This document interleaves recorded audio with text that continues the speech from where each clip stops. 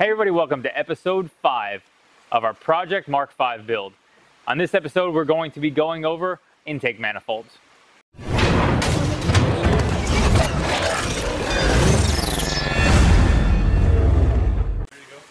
Sorry if there's some extra noise. There's a hurricane outside.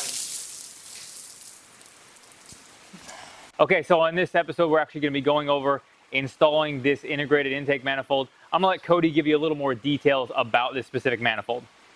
So this integrated intake manifold is a cast aluminum piece with a larger plenum volume, which helps distribute the airflow better inside.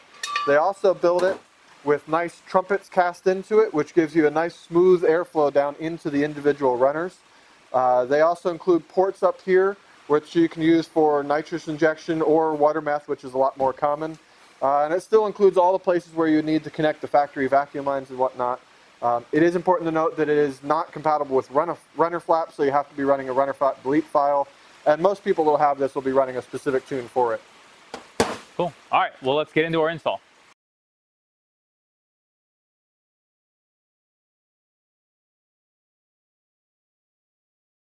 Okay, so in episode 3, we installed this manifold.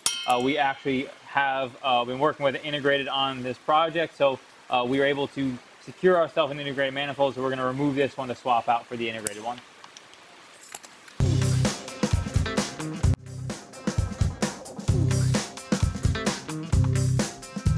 Okay, so now we're going to proceed with swapping all of this stuff in this general vicinity, which would be the rail, the dipstick tube, obviously the bracket, and all of our fuel lines and everything over from the factory manifold to our integrated one.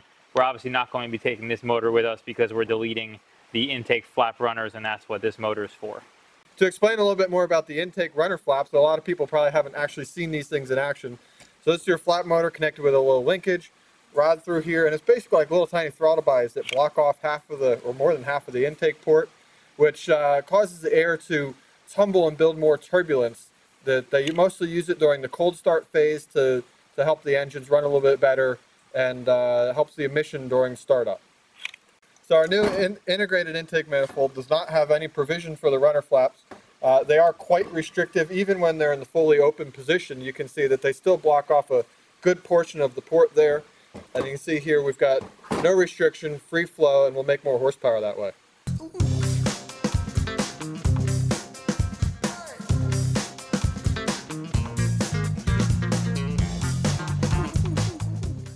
All right, so we're installing our cover on the intake manifold. We have a gasket installed underneath, and we're going to put a little bit of blue Loctite on the bolts for that to get that all sealed in place.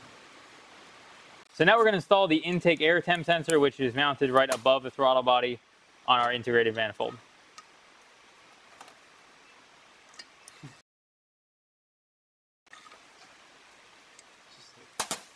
Now we're going to put our throttle body in place. Now we're installing our plugs in the ports here for water meth, or again, as Cody mentioned earlier, you can put nitrous in there. He's actually using blue Loctite on those for two purposes. One, so that they don't back out, obviously for strength, but also for sealing to install them in and make sure you don't have any intake leaks, because we are not going to be using water meth at this time. Okay, so now we're ready to install our fuel rail onto our manifold. It just flips on underneath like that. One note, all of these had to be filed down to clear because obviously the runners are bigger, and so getting actually installed on here to mount in place took some modification and filing to get that all taken care of. So like a lot of times when you go through a build like this, you will have to kind of modify things to make everything function properly together. All right, now our rail is all mounted in place. We're going to install our RS4 injectors, and we have the seals lubed up here to make it easier to get that installed. Now we're going to install our Teflon tape. We're going to be doing this on all of our mounting hardware that goes into the manifold for vacuum fitting. So this will ensure that we have a good seal against the manifold and don't have any vacuum leaks. Now we're installing these plugs. On this vehicle, we are going to be using a catch can, so we're installing a plug.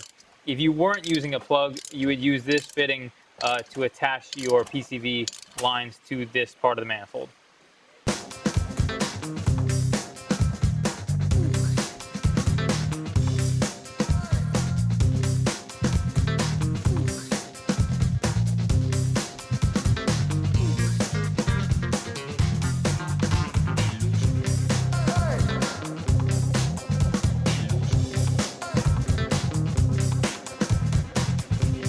All right, so now we're actually getting ready to install our manifold, but before we do so, this fuel pressure sensor has to be relocated. So we're going to remove that, and Integrated has this banjo bolt relocation, and so we're going to thread that in place,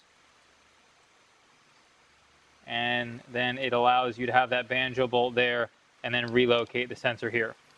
Okay, since we're not exactly clear exactly what orientation we want this to be in, we're going to leave it loose for the time being and then snug it up later once we're all ready to have finalized the location of the sensor.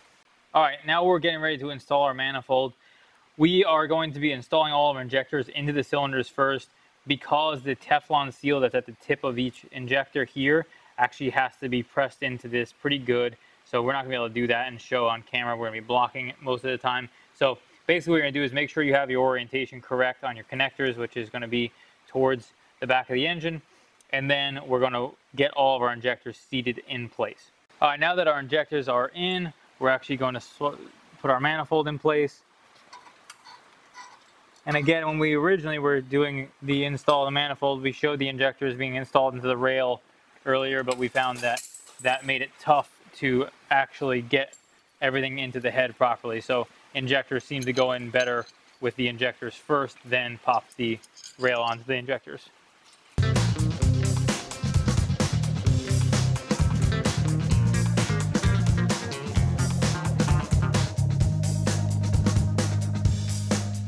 Now we're going to install our fuel lines.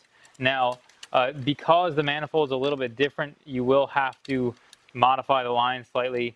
We did have to bend the lines in this vicinity near the high pressure fuel pump to actually get everything mounted in place properly. So we have the banjo boat style. Yours might look a little bit different if you had a bamboo style or the barb fitting that's on the bottom of the high pressure fuel pump.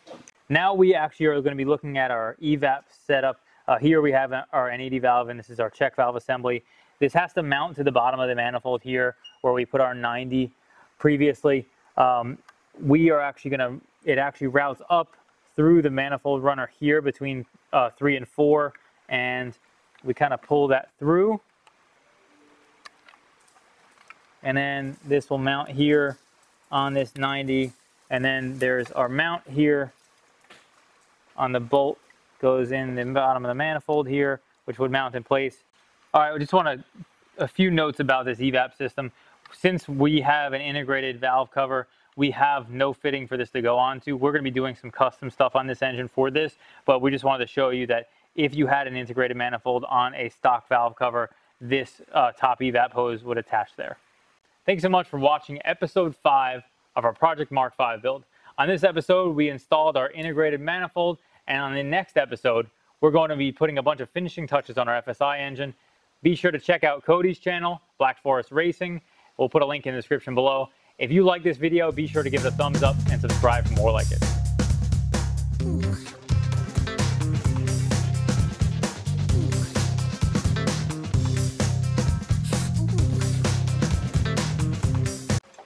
You're getting judged by Judgy McJudgerson. Yep. That's all I do. All I do is judge.